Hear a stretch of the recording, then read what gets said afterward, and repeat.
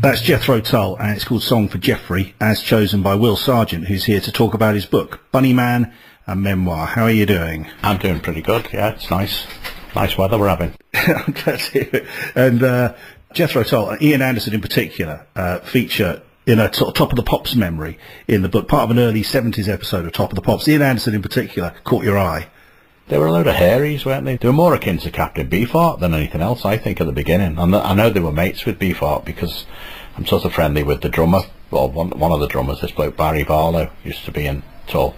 And he's a mate of ours, and he was telling me that they did some touring with Beefheart, and they were all big mates, you know. They'd all come from the blues, didn't it, you know, but they were perverting it and distorting it and making it their own thing. In terms of the book, this is very much your story. We'll get to the Bunnymen in a bit. The Bunnymen actually feature towards the end of this book.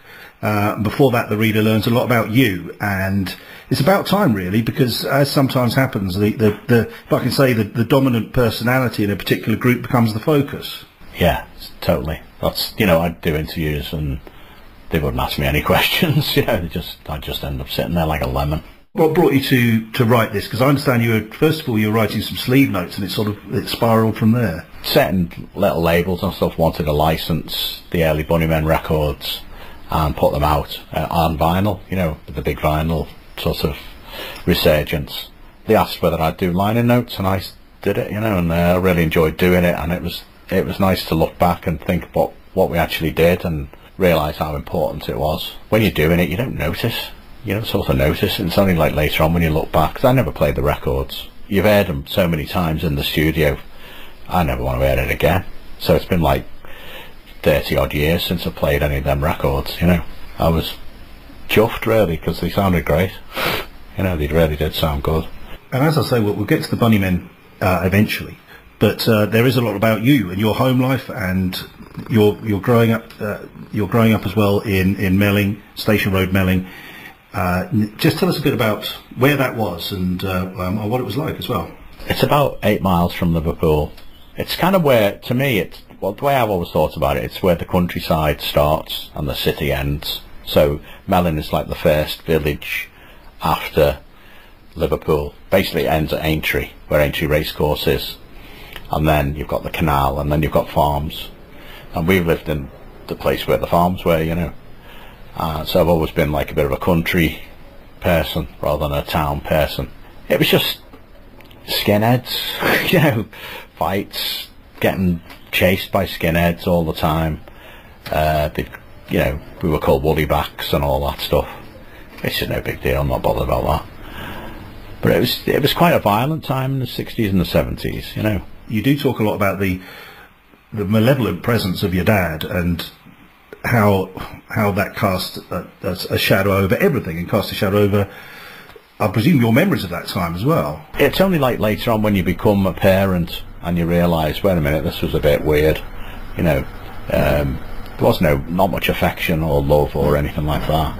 But at the time, you just got on with it. You didn't think about it. I didn't think, oh God, my dad is not very loving or anything like that. You know, it was just, that's what you're used to, so that's what you know, didn't think about it really at the time. It's only later on where you think that was a bit odd, really. Your mother leaves as well. Your sister and your brother move away as soon as they can, as far as I can tell. And when your mum, when she finally leaves and moves away from the area, you tell her, and you're still very young at this point, that you won't come and see her, and you mean that, and you're true to your word. And I just wonder how it is sort of revisiting that particular moment. Well, it wasn't like a big, you know, conscious cob on kind of thing where I was like, I'm not going to come and see you, and I'll just say, I'm not going to come and see you.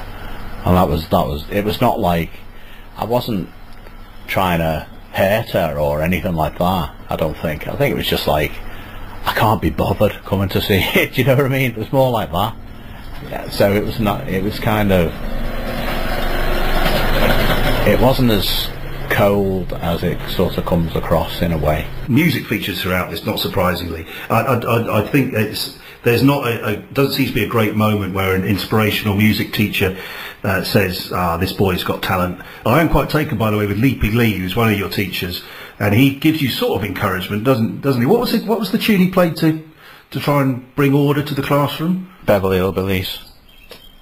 come listen to a story about a man named Jed, poor mountaineer. And we're all like stomping away in the classroom, like, you know, throwing things at each other and all that. And it really did remind me of the, you know, the Frankenstein films where he finds that blind man in the woods.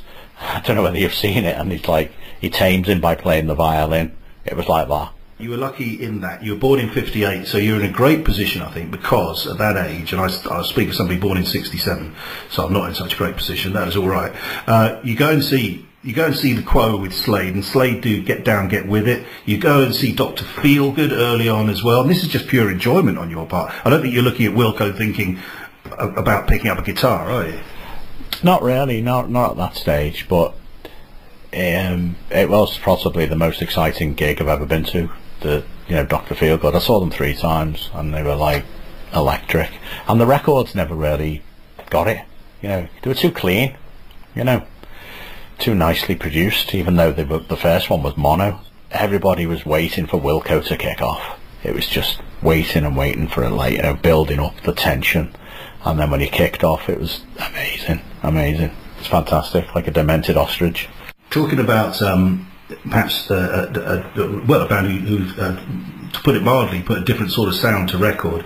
We're going to play a Velvet Underground number, and it's the early 70s when you buy the Velvet Underground and Nico. You buy the compilation, don't you? So you got to get the best of both worlds on there. Like, it's mad because, you know, the Velvets had only just packed in a couple of years before, but to me, unlike when you're that age, 3 years, 4 years can seem like a lifetime ago. And I thought I'd discovered this thing that was like from, you know, ancient times. You know, it was only like 67, wasn't it, the first album, I think. So it's just weird the way time stretches, and it's malleable. It's odd. Let's hear Venus in Furs. Velvet Underground, Venus in Furs, as featured in Will Sargent's book Bunnyman, which he's discussing here on Six Music. We also have chapter headings in the book, as well as records that go with each chapter, such as Venus in Flares for the one which includes Velvet Underground. Now, just coincidentally, I played Half Man, Half Biscuit's Reflections in a Flat last week, which has the line which ends Echo and the Bunny Men. It's quite an honour, isn't it? I know plenty has happened to the Bunnymen, but to be immortalised in song by Half Man, Half Biscuit must be up there, mustn't it? Oh yeah, like the legends around here. The drone from John Cale on that number, on Venus and Furs, you mentioned Mahavishnu Orchestra as well. You seem to have a like for that, the drone and the strange, what some may see as weird. You seem to have that going through you early on. Yeah, I don't know why. I think, like, I liked the Beatles when they went all, you know, with all the Indian influence stuff, you know, and George Harrison, and but I wasn't a massive Beatles fan. Like, I was more of a Who fan than the Beatles. I liked, you know, I Can See for Miles, and I liked that other one, Armenia, City in the Sky. So that's kind of got like that trippy, Beatlesy, Indian, droney, I don't know what you'd call it. There's probably a special name for it, you know, some sort of fancy scale or something, I don't know.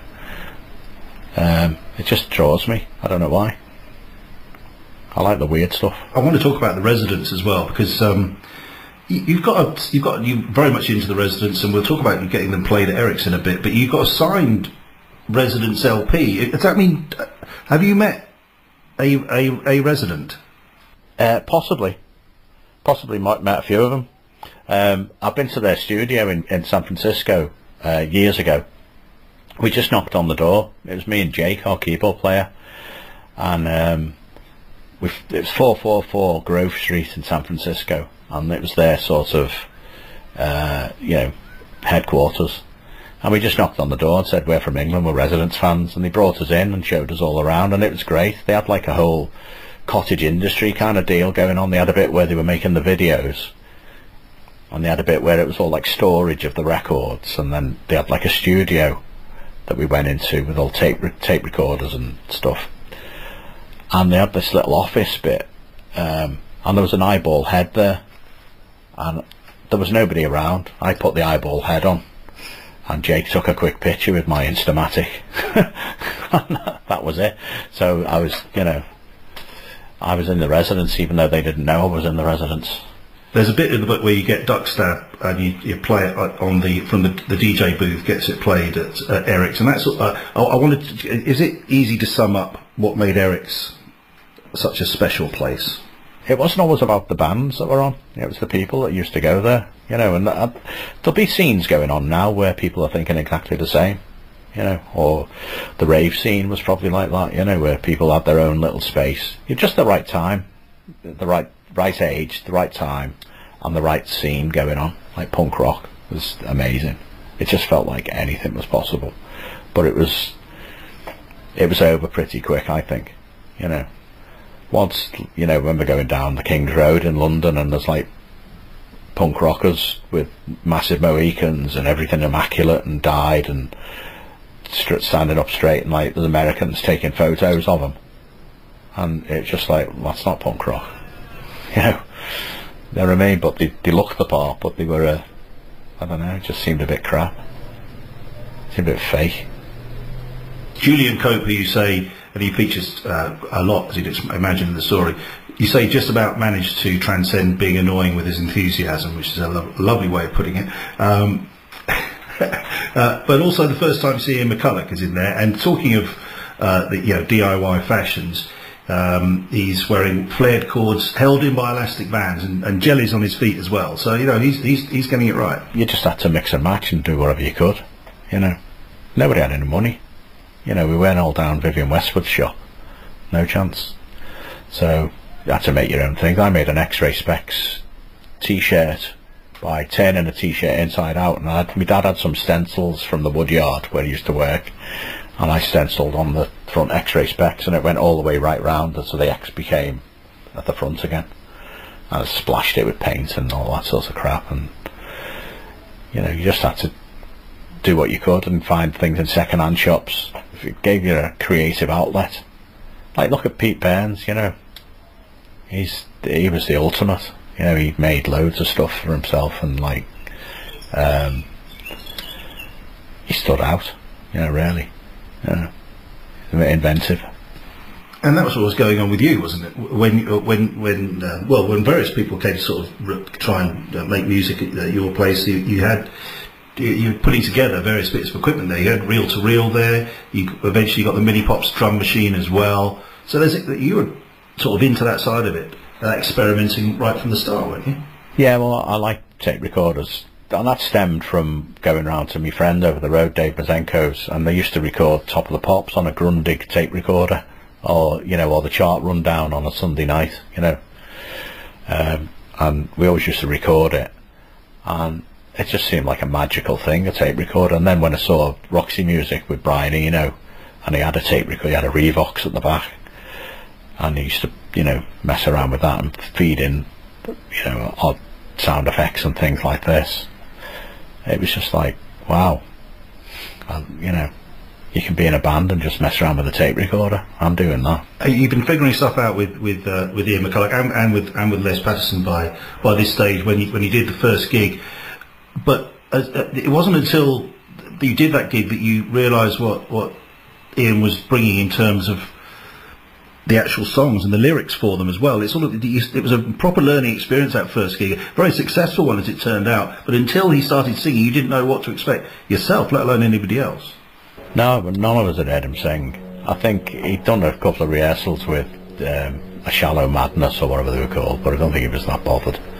And so when we first heard him singing, it was like, bloody hell, this is great. You know, it brought it all together nicely. You know, like we'd been messing around with guitars for months, me and him, and coming up with like riffs and guitar chord sequences and stuff like that.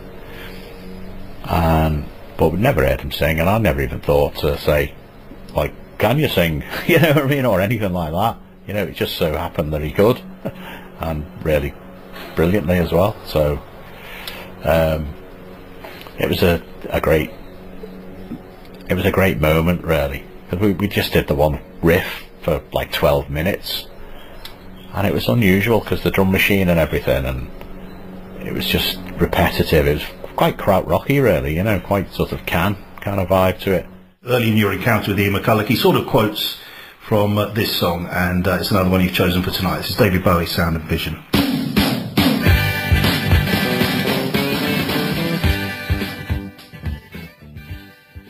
That's David Bowie, Sound and Vision. Will Sargent is my guest here on Six Music, talking about his book, Bunnyman.